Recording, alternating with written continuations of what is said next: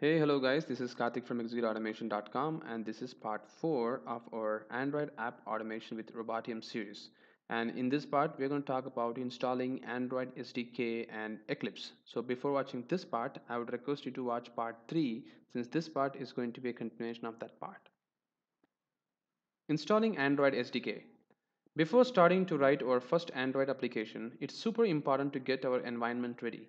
For that, we require Java from this website, and we also require Eclipse Luna based on your platform, whether it is Windows, Linux, or Mac, whichever you prefer. But for this series, we're going to use Windows. And then we require Eclipse plugin for Android.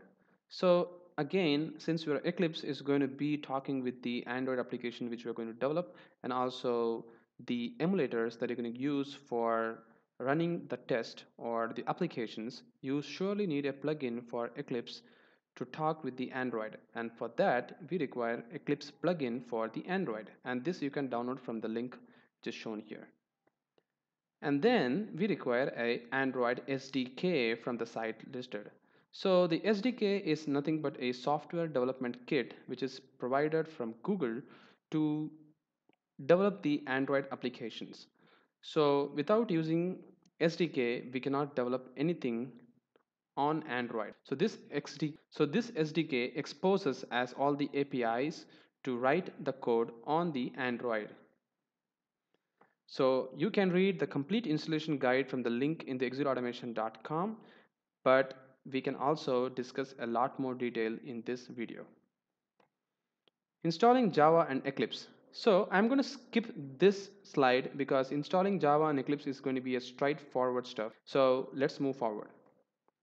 Installing SDK and Eclipse plugin. So the first thing we need to do is to install the SDK and Eclipse plugin. So for that, let me first open the Chrome and show you where to download the SDK and also the Eclipse plugin. So just Google it for the Eclipse plugin.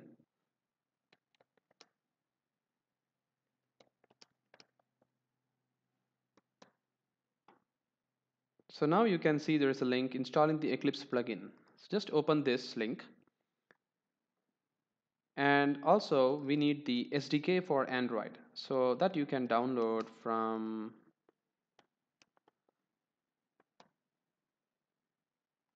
this link, right? So this is the plugin that you can install from the link.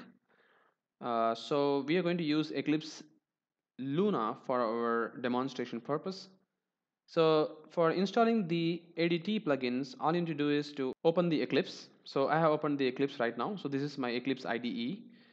Just go to help, and there is an option called install new softwares. Just go here and you can just copy paste this link. So here you can see there is a download the ADT plugin. So just copy this link and then just paste it in the place here, and now you can see there is a developer option. So this developer option, just select it and install it, and it shows that all items are installed since I have already installed in my Eclipse. So you can just see there is a list of 4 or 5 options selected. So just check that and hit next and finish. This will install all the required development tools for Android in your Eclipse, right? So this is the installation of your plugin in your Eclipse IDE. And the next one is to download the SDK. So we're not going to install Android Studio. So if you install Android Studio, it will automatically have all the stuff we are doing right now manually. But we're not going to use the Android Studio for now. But what we can do is we can download the SDK. So this SDK is actually available. If you scroll down, you can see there is a SDK tools only section. And here you can see for the platform Windows, you will have the Android SDK. This is the latest version of SDK currently published by Google Android. So you can download it from here, right? Or you can download the exe as well. So I'm going to download this zip file. So once you download this zip file and once you unzip this file, the file will look like this. and it will have some exe file like SDK manager, AVD manager, and there are some list of folders, right? Just leave this as of now. And then once your plugin is installed, once you open the Eclipse for the first time, after installing the developer tools, it will prompt you for asking the path of the Android SDK. Since you might not have configured your Eclipse to point the Android SDK, because without Android SDK, Eclipse will not develop any Android based applications, because the Android SDK will not just have the developer tools, but it also has the actual image of your the Android operating system. So for configuring that, just go to Windows Preference, and in the Android you can see there is the SDK location under the Android preferences. So for the SDK location, you can straight away point the location of the SDK. So this is the location of my SDK. F colon Android SDK for Windows, right? So F colon Android SDK for Windows, right? So I've just configured that. So once you configure this and hit apply and OK, your Eclipse IDE will now know that there is a SDK for me for developing Android applications. Super. Just minimize this. So we have installed the SDK and Eclipse plugin for. So the next thing we need to do is to download the Android via SDK manager. So what does it mean? We have downloaded the Android SDK, but what is this Android is all about? So let's flip to Android SDK folder. So here you can see there is two exe file. The one which I'm talking about right now is the SDK manager. So just right click and select the run as administrator. And you can see the Android SDK manager will be loaded. So it will keep on loading the packages. Once the package is loaded, it will show you the list of tools and list of Androids available for you to be downloaded for using that in your applications.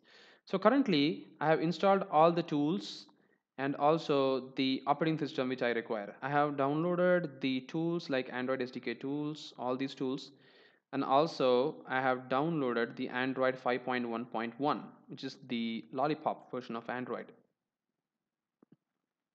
But I have not downloaded the Android M version since it is in preview, and I'm not going to develop an application for that. So I'm not going to download this one right now.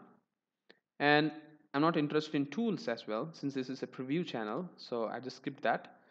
And then I have downloaded only the document and SDK platform for Android 5.1.1. And then I have skipped this Wear as well. So this is Android Wear for your watches and your other wearable technologies. And then I have downloaded all the SDKs for ARM processor, Intel processor, etc. for API level 19, which is Android 4.4. And also 4.3, and I believe that's it. I've just downloaded 19, 20, and 21. So these are the different kinds of API levels of Android for each and every versions of operating system which Android has got, right? And then you need to download the extras as well. For the extras, I have downloaded everything since all of them are required for now, right? Just download everything in your Android SDK manager. This is more than enough for getting started with your Android in your Eclipse. So this will download the system images and required file for your Android. And you can see all of them in the platform tools and also the system images. So if you see the system image, I have downloaded the Android 18 version. This is for the ARM processor, and you can see there is a system.image. So this is nothing but the operating system image file and also the user data image file.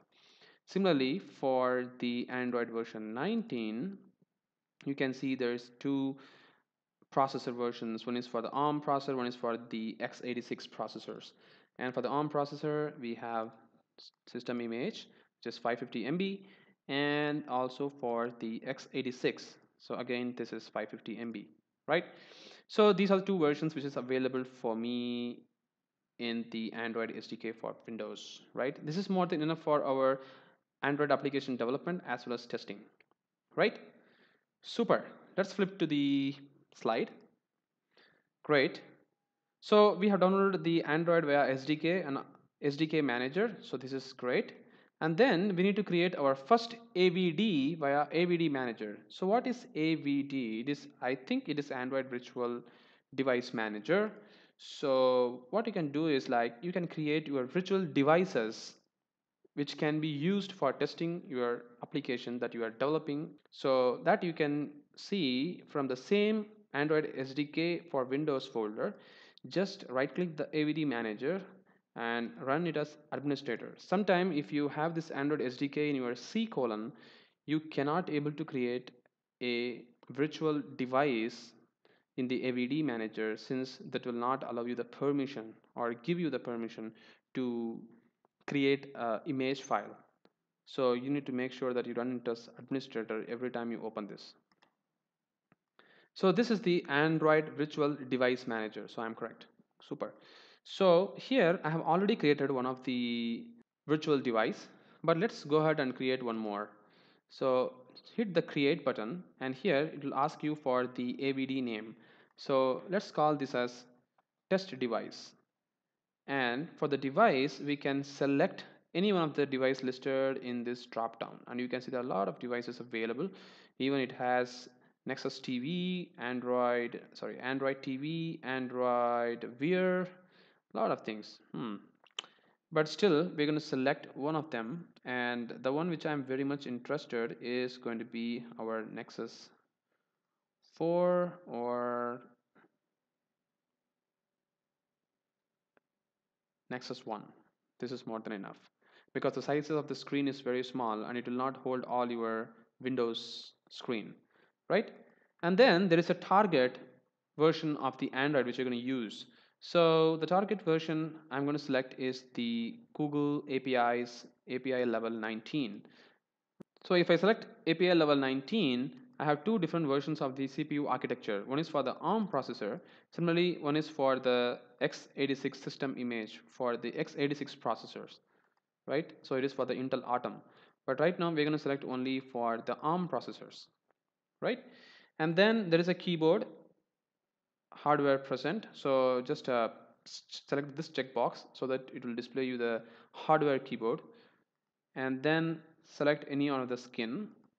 I'm just going to select HVGA, and I'm also going to check this guy, use host GPU. So this is going to use my host GPU for our Android. So this will make our system a little more faster. Since my machine has got 4 GB of GPU, so I can still give some GPU to my Android.